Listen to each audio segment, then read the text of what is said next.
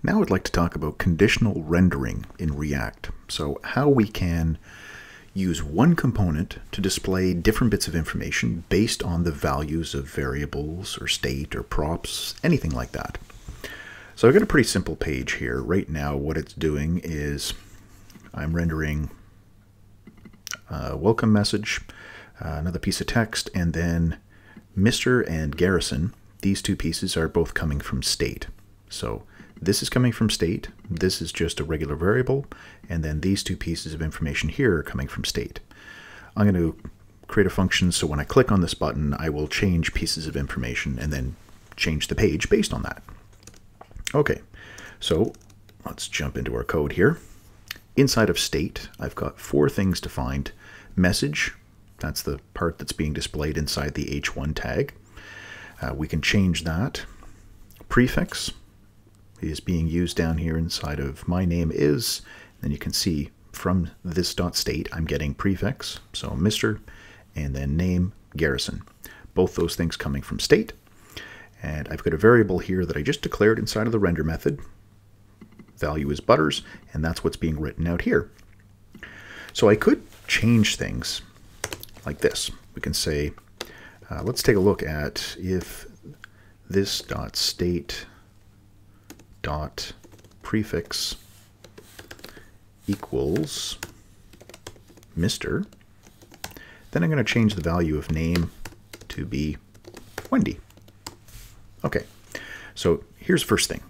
If we are not inside of the return method, we can do logical operators and we can change the values of variables to put inside of here. So welcome Wendy is now the message appearing. Now I'm not doing anything with state here. I'm looking at the values, but I'm not changing state. So I can do this. I can rewrite values of regular variables. I could have taken something from state, put it in here, and then again change the variable, but I'm not changing anything in state. So let's do that. Let's go up inside of this changeorama function, and I'm going to change the value of the prefix. So when somebody clicks on the button, I'm going to come up here and I'll say, let the prefix, my variable is going to be called pre, and I will just get the value from this.state.prefix. Okay, so I've extracted that from state. Here's my value, and I will now check to see if pre is set to Mr. I'm going to change that to Mrs. Else I'll switch it back to Mr. So we'll call this .setState because that's how we always change state. And the thing called prefix will be, in this case, if it's Mr., I'm going to change it to Mrs. If it's not Mr., then it's got to be Mrs., so I'm going to switch it back to Mr. Okay.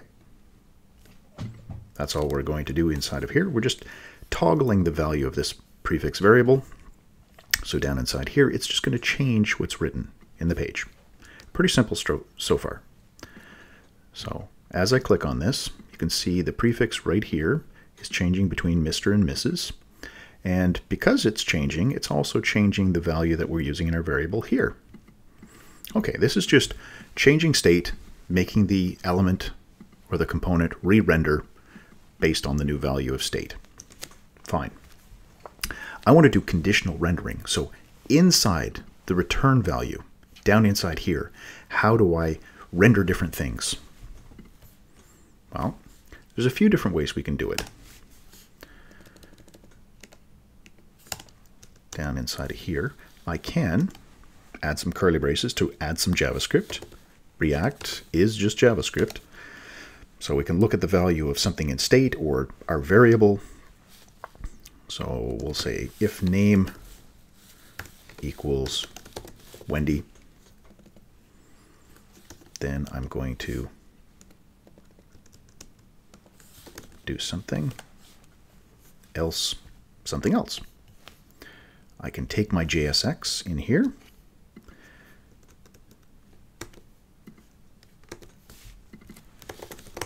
something like that. So just an if statement wrapped inside of the extra set of curly braces so that it's understood as this is something to render. This is actually not going to work. React is not going to be happy about doing this. It doesn't like to do if statements. It doesn't like these extra curly braces that I'm putting inside of here. So, unexpected token. It doesn't like to do that. So how do we get around this? Well, if you're familiar with the shortcutting in JavaScript, so with logical operators, we can do things like this. Let me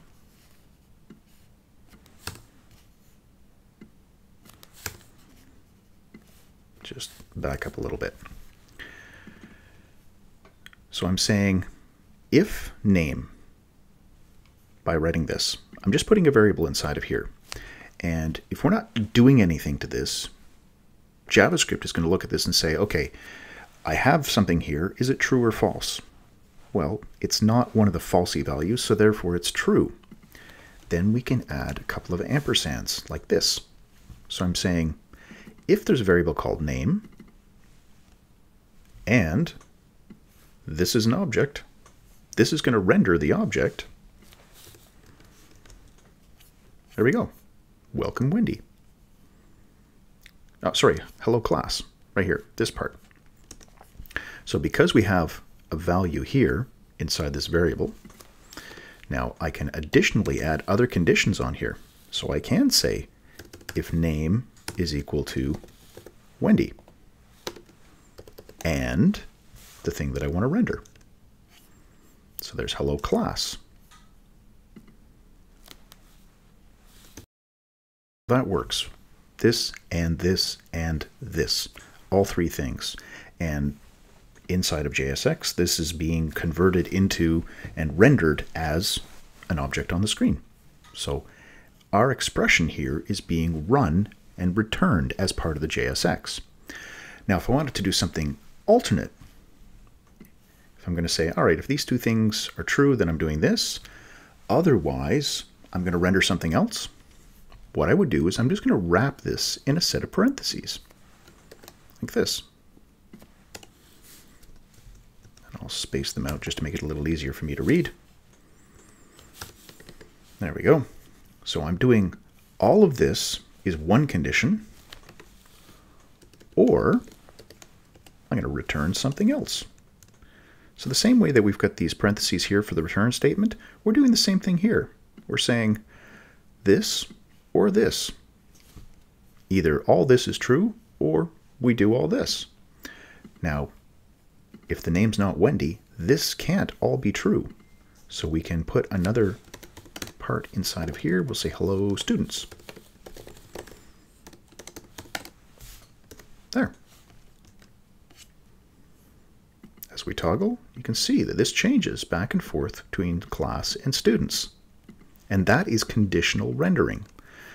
So if you want to, you'll see very often in examples where something's going to be rendered only under a certain condition. We could add another one in here. Let's say another bit of JavaScript where this dot state dot, oh, I don't know, message.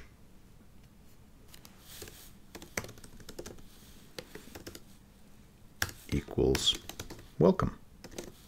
So if that's true, then I'm going to render a paragraph where it says welcome. That's it. That is conditional rendering.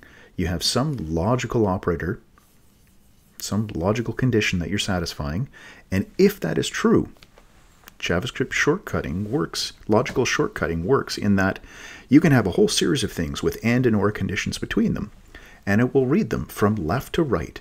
And as long as it keeps finding things that are true, it will keep going through the statement. If this was something else, well, let's double check this first. Here we go. It says welcome. I'm getting that. Now, if I said goodbye instead of welcome, I don't get that sentence. I don't get the paragraph that says, it says welcome, because this condition right here is resulting in a false. If this is false, it doesn't matter what comes after the ampersands. It doesn't matter what comes after the and. We only render as long as we keep getting these true values. Okay, And that's it. That's conditional rendering. That's all it is. This is the way that you would write sort of if statements inside of your code. We don't use if. We use these. They're basically, we can use ternary operators as well, but this is just a short, easy way to do it. You have your if condition, put an ampersand, and then you can do this. And if you want to have a yes or no, just wrap them inside parentheses like you would inside of an if statement and put your or operator between them. All right, great. So hope that makes sense. If you have any questions, feel free to leave them in the comments. If you found it useful, please share it. And as always, thanks for watching.